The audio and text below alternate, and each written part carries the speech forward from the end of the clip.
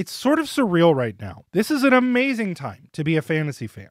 With Rings of Power, House of the Dragon, Wheel of Time, The Witcher, The Sandman, and even the Willow series coming out here in about 2 months. Studios are spending money like they never have before to bring these worlds to life, and while reception has been mixed on most of the shows, that will always happen when they are adaptations, by the way. There has been a ton of attention on the genre, and even people who haven't checked out fantasy before are becoming interested in some of these properties. Rings of Power, specifically on Amazon, has brought attention back to the Wheel of Time, as Amazon produced both shows. There has been a noticeable uptick in interest in the Wheel of Time since Rings of Power released. And while much of that interest has been on the television show, that will inevitably push those people who have not read the Wheel of Time books to give them a shot. And one incredibly common topic that comes up with previous Tolkien readers, even in media when I'm reading online, is that the Wheel of Time is essentially a retread of Lord of the Rings. So in today's video, we're going to take a look at those claims and answer the question,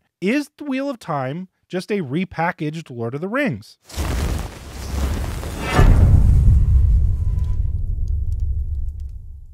Today's video will carry a spoiler rating of red, but only through the first book of the Wheel of Time series, Eye of the World. There will be minor, non-plot related spoilers for the rest of the books, but really just references for comparison. If you want no spoilers though of any kind, watch this video at your own risk. So before jumping into the video, make sure to smash the like button to help out the video with the YouTube algorithm and subscribe to the channel for more Wheel of Time and fantasy related content. That is all I do here on this channel. I also have another channel that I'll mention again at the end of the video, all about self-development, called No Lead Grow. Make sure to check that out. That's what I do for a living. And if you do like fantasy books, I highly recommend checking out the audiobook versions of those fantasy books. There are some really great audiobooks out there. I can recommend any of Brandon Sanderson's works, as well as The Wheel of Time. They are all read by Michael Kramer and Kate Redding, who are two amazingly talented audiobook readers that really perform the books. It's a totally different experience, and it's something that you can do while you're driving, while you're cooking, or you're riding on the bus or the subway.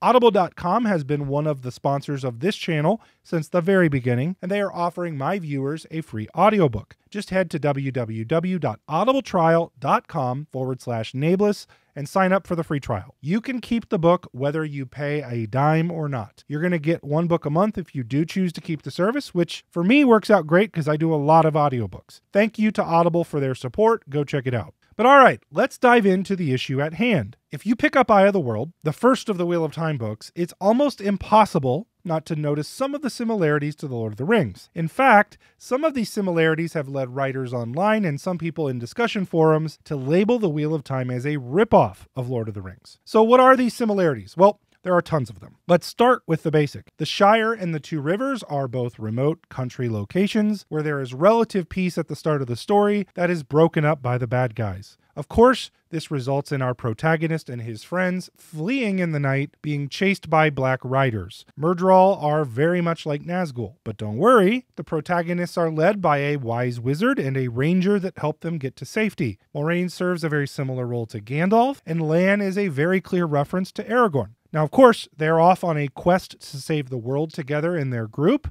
and they pick up some new members along the way. They are being followed, however, by a creepy figure that is frail and somewhat crazy. That figure, in fact, was tortured by the bad guys also. So both Gollum and Padan Fain, both captured by baddies, both tortured. And who are the bad guys? Well, there's the Dark Lord that was defeated more than 3,000 years ago, but isn't really defeated and is regaining strength. And that Dark Lord's fortress is a mountain in the Mountains of Doom. Of course, the similarities don't end there. Both books take place in the Third Age of their time frame, after a major cataclysm in the far past. Instead of orcs, we have Trollocs, but they're just basically primary bad guys' foot soldiers. We also have the Ogier, which are remarkably similar to Ents. Minas Tirith and Tar Valon are both white cities. The Dark Lord's primary lieutenant is actually the major bad guy and primary antagonist, as the bigger bad is locked away. So Ishamael is the lieutenant to the Dark One, who is the equivalent of Morgoth. There are even direct references in the book to The Lord of the Rings. There is the Nine Rings Tavern that shows up in The Great Hunt. There's a book referred to called To Sail Beyond the Sunset. Those are direct references to Lord of the Rings straight out of Robert Jordan's mouth. So with all of that, does that settle it? Robert Jordan ripped off The Lord of the Rings to make The Wheel of Time?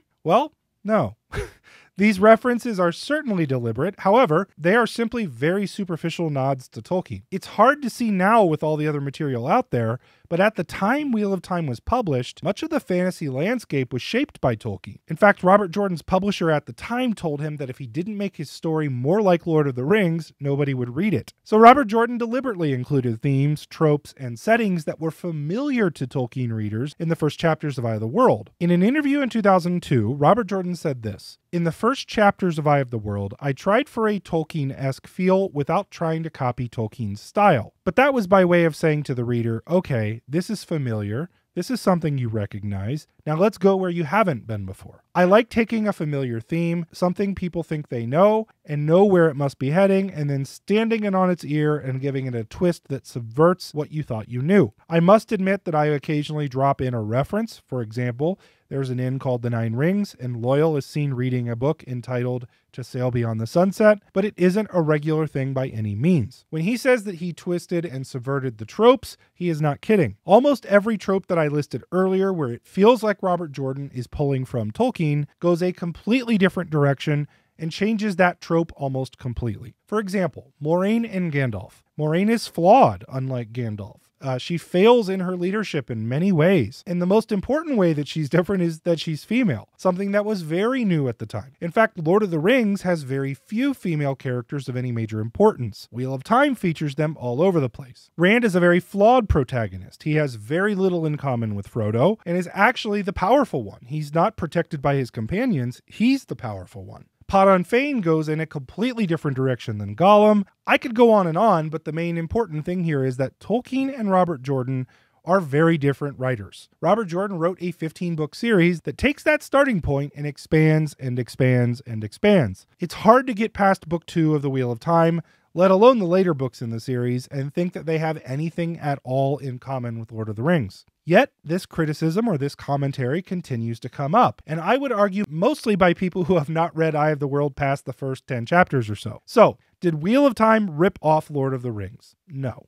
There are allusions to similar tropes, but the stories have far, far more that is different than they do that is similar. We may find out more about this in the upcoming book, Origins of the Wheel of Time, that has been written by Michael Livingston and releases here in the very near future. In the book, Livingston will be revealing a lot of how Robert Jordan came up with his world, the motivations and inspirations for many of his characters, as well as some new content from Robert Jordan's notes. But anyways, what do you think about the similarities between Wheel of Time and Lord of the Rings? Did you notice it? Does it help you get into the books or hurt your reading experience in Eye of the World? Let me know in the comments of the video. Again, please give the video a like if you liked it, and subscribe to the channel to get updates to when I release new fantasy and Wheel of Time content. Also, check out my new channel called No Lead Grow, which is all about what I do for a living, which is coaching, professional development, personal development. The goal there is to give a VIP experience to folks that would never normally get to be able to afford it. So if you want to grow, if you want to make more money, if you want to help yourself, check out the channel. Give it a subscribe if you think it earns it. I would love to have you over there. I know it's not the type of content I make here,